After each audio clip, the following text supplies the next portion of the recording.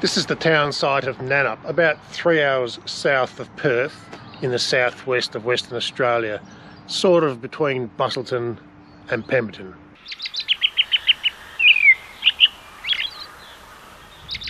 This is the old railway bridge crossing the Blackwood River in Nannup.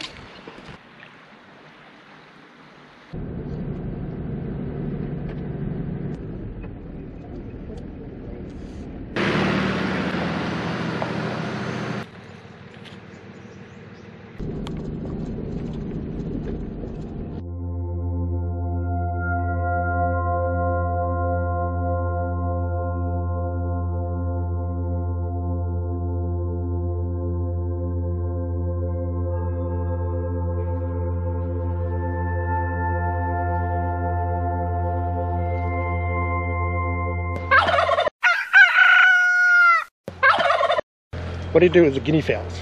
They are our insect control. They eat the bugs in the orchard.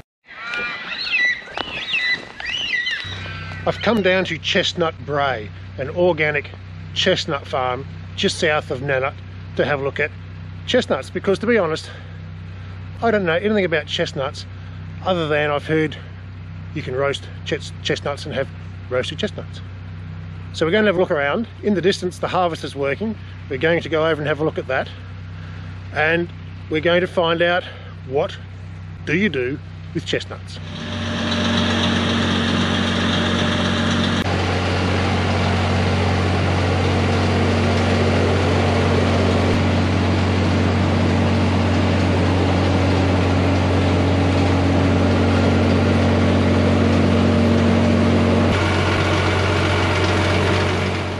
This is the larger of the two chestnut orchards at Chestnut Brae. This one has 800 trees, the other one has 200 trees, total of 1,000.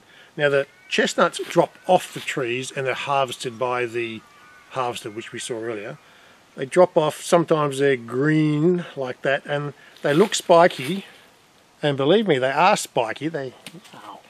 Or they drop off brown with the shell almost out, or the shell gets ejected as they drop off. But anyway, there's a chestnut, and that still has a shell on it, which needs to be either removed with the shell removing machine or roasted, and you put the cuts on it so it's easy to peel and it stops the chestnut from exploding. Now you can come to Chestnut Brae and have a chestnut experience. You get a bit of a tour, a look around, see the whole process, the harvesting, the sorting, the products made from chestnuts, walk around the orchard and have a look at the farm animals. It's a very pleasant place to have a walk around.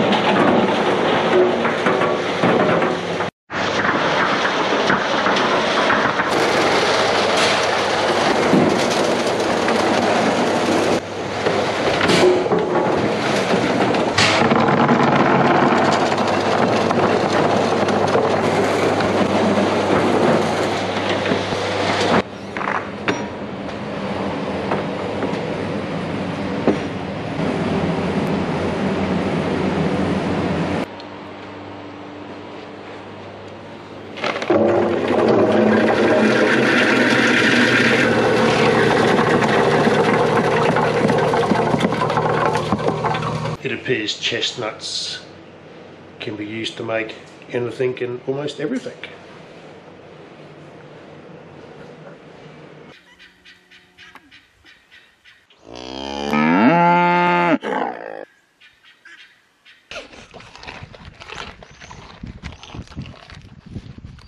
Hungry girl.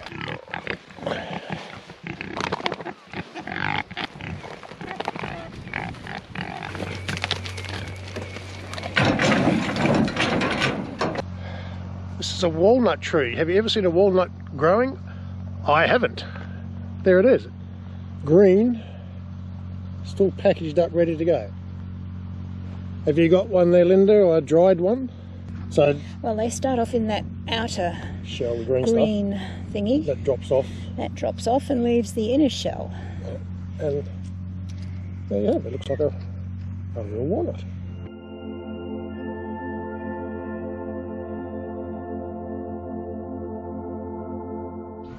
Right, we're going to put a marron net in the dam. We've got this marron net with a piece of meat suspended.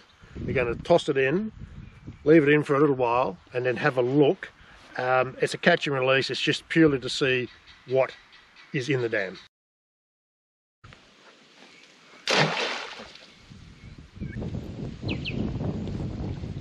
Oh, one. Whoa, Couple of big ones. couple of good ones there. Oh, nice one. Nice. And it's a female. That's all right. Females, you can say those, but that's a good size, isn't it? It is a good size. Okay, you can live another day. Let's have a look at you. Another female.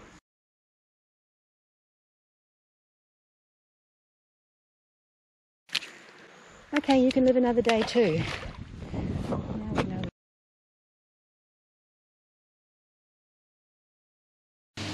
We're about to get a demo on how to cook a chestnut because I don't actually know how to cook a chestnut. So John and Linda, who have 1,000 chestnut trees, are going to show us how. So, they're kept in the fridge for up to 3 to 4 weeks. And the reason is chestnuts are technically a fruit because they're 60% water and you need to keep them as a solid nut. 60% water.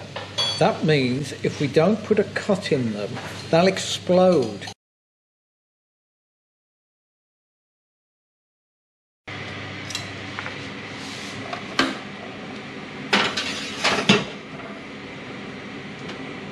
The oven there.